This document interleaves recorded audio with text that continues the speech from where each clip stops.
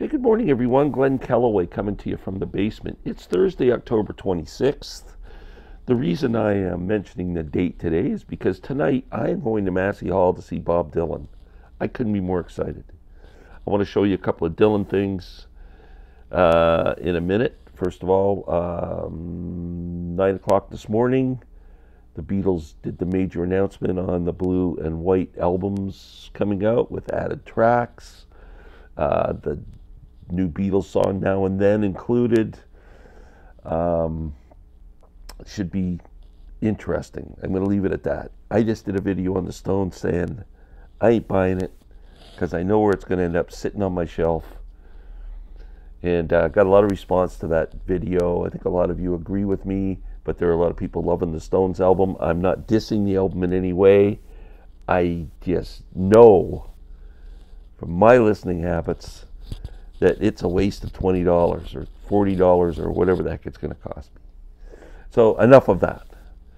The Beatles, I'm almost thinking the same thing. It says they're all newly remixed. My question is, remixed from what?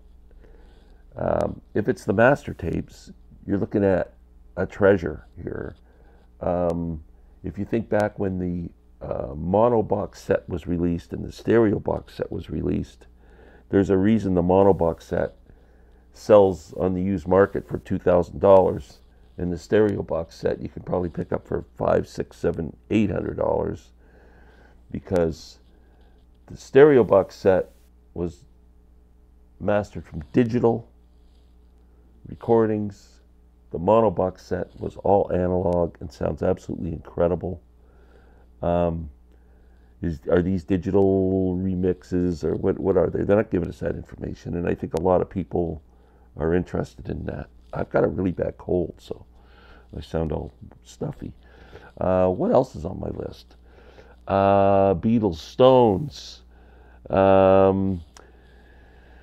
When I did my video saying I'm not sure if the Beatles are really my favorite band anymore, my good friend Dave Pounds, who always makes great comments. Dave, I appreciate very much because he's so honest with me.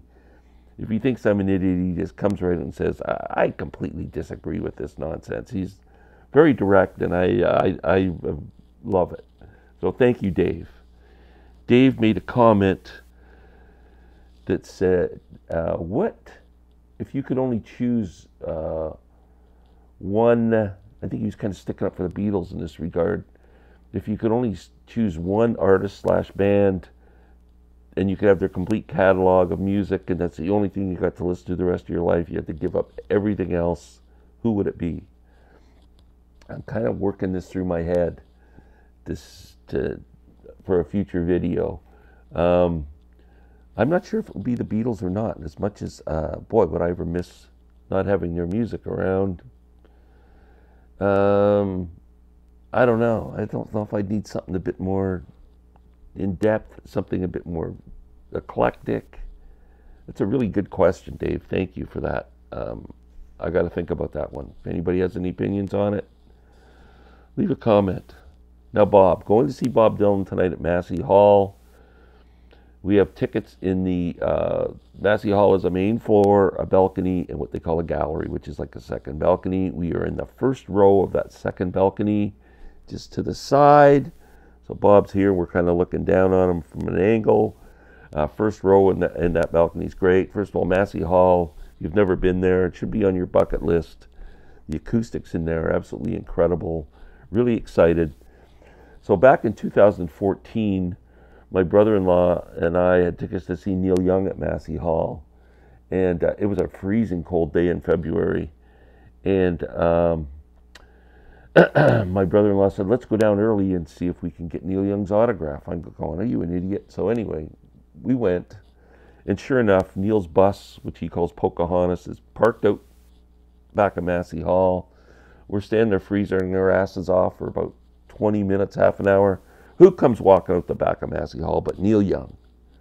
Neil, would you sign this stuff? I have a proud autograph of Neil on a cover of Everybody Knows This Is Nowhere CD cover, which is framed on my wall.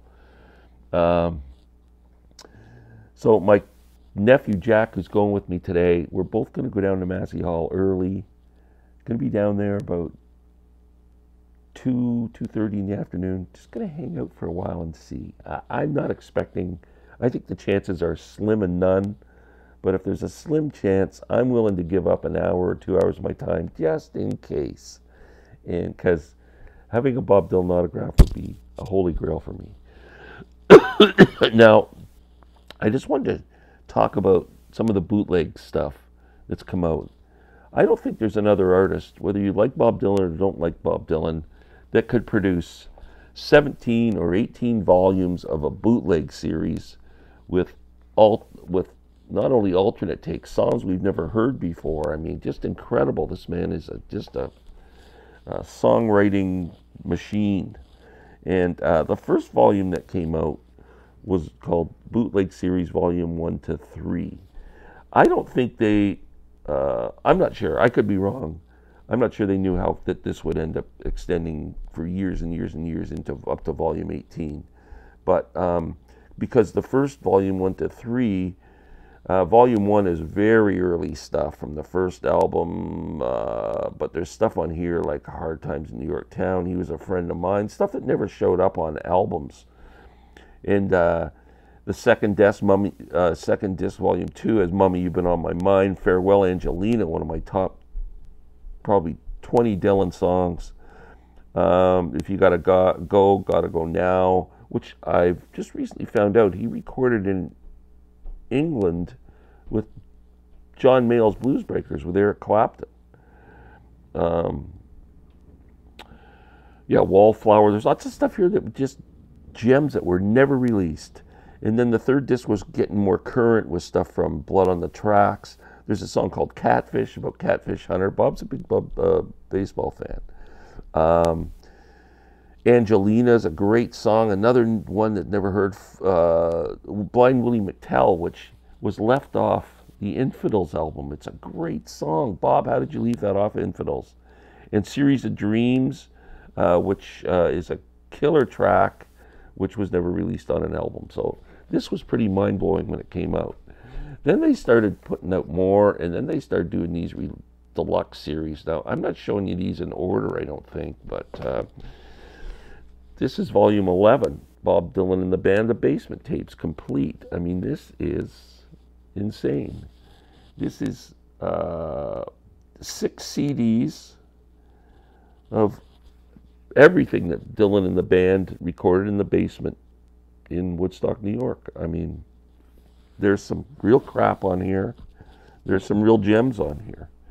But all these sets come with a book, and it's just so well done. It's just the packaging, the photos, the in-depth stuff, the way they package the CDs, I love. Just like that, but just amazing, amazing set. So I treasure these. These will never leave my my fingers or my shelf or my stereo system. I've been getting myself prepared for the Dylan show by listening, revisiting a lot of this stuff. This one is a favorite. Another self-portrait. Now, the self-portrait album was really panned when it came out in 1971, I think it was. I mean, it's just a bunch of covers and odd songs and a real mishmash of stuff. People did not like it, but this set is fantastic. It's got a lot of the rough demos he did with David Bromberg, one of my favorite guitar players. It's got a couple of tracks here that are absolutely incredible. Spanish is the Loving Tongue, which is unreleased from Self-Port. Beautiful song. And Went to See the Gypsy. Fantastic. Great. If you're looking to buy any of these, I should rank them, but this is definitely an excellent one. This one is fantastic too. One of the more current ones. It's volume 16. I think we got 17 volumes right now. Volume 16. This is a lot of stuff from Street Legal. The opening track on, I believe, on Street Legal, Senor. If it's not the opening track, it's one of them. But there's a version I hear, a haunting version of Senor, which is absolutely fantastic. There's outtakes from Infidels on here as well. Great alternate takes of Joker Man. Again, Blind Willie McTell is on here too. Excellent set too. This is the one I got most recently, which I just did a recent video and I showed it. The Cutting Edge. This really focuses on the trilogy of Dylan albums, which no one's ever matched. I don't care what artist. Bringing It All Back Home, Highway 61, Blonde on Blonde. I mean, that period of a year and a half or whatever he recorded those 3 albums. Think about how did one man write those songs in that short amount of time. Incredible.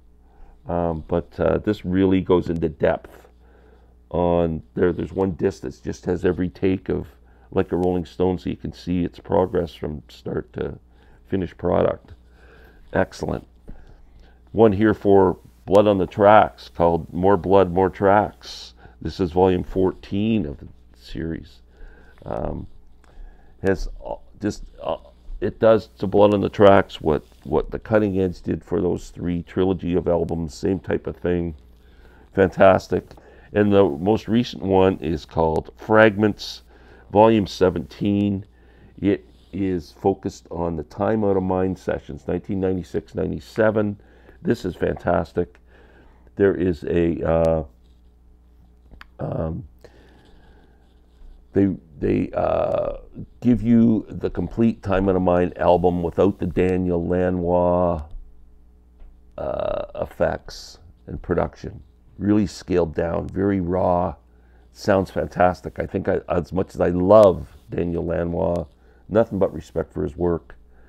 It's really nice to hear this really kind of just bare bones version of that album. It's well worth a listen. This is a great set. Fantastic. Who knows what volume 18 is going to bring us. And I will be back with a review of that concert, I'm sure, tomorrow. And everyone have a great day. Beatles coming out November 3rd to the 10th or something like that if you're excited. Cool. Have a great day. Bye.